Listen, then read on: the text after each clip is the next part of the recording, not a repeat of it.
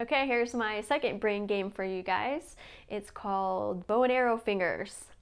So, and I might mess up, so I apologize because this one's really hard for me.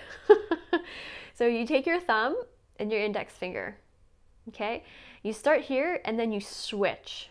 So you take your thumb down, thumb up on the other side, index finger on this side.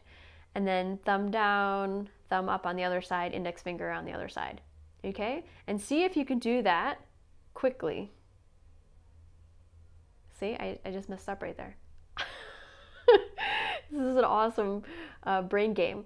For some people, it's easier to do this looking. For others, it's easier just to do it and not look at your fingers.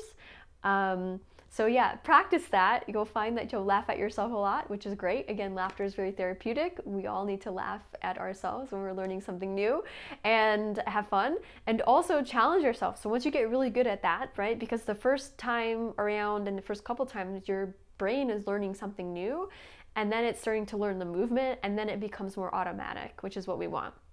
So when you get to that point, go ahead and challenge yourself by closing your eyes.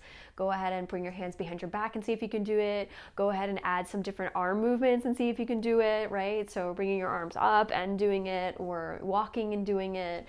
So yeah, a lot of fun stuff that you can do. And teach your friends and family. See if you can challenge them. Perhaps get a little contest going. So you know it when you can teach it to somebody else. So have fun with this brain game.